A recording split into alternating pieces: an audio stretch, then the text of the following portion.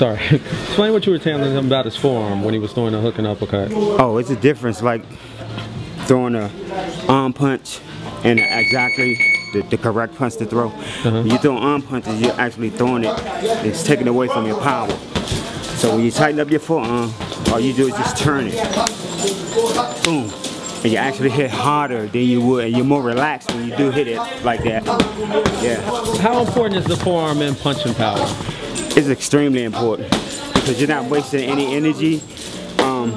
If you're constantly arm punching, you're gonna waste a lot of energy. Forearm punches are short and they're real hard. So the impact from a short punch versus an arm punch is gonna be more effective, it's gonna be more powerful. And your energy level will stay exactly where it is. A lot of people burn out only because they punching so much. They're punching properly, pretty much. Like turning your body. It needs to be turned at. You know, a lot of people just throw the hook like this. The hook is not to be thrown like that. It's to just turn. Boom. And you pivot your foot right here.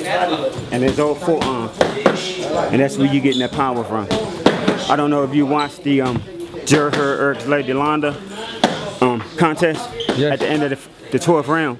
All he did was a simple uppercut and a hook. It didn't look powerful at all. But he tightened his forearm up and it took him out. Put him down.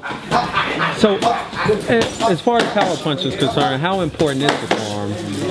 It's extremely important because that's where you're getting your power from. From the forearm? From the forearm. Yeah, we have them do numerous forearm exercises before they leave, and we constantly emphasize that you got to use that forearm. You got to tighten that forearm up. Your punches got to be short because they'll be harder just with the forearm. So, it's extremely important. With the fist, do you prefer the fist closed the whole time or closed right before impact? I prefer the fist to be closed all the time.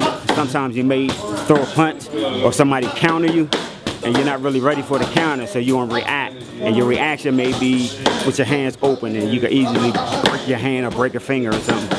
So as long as your hands are constantly balled up, yeah, you become less prone to getting an injury.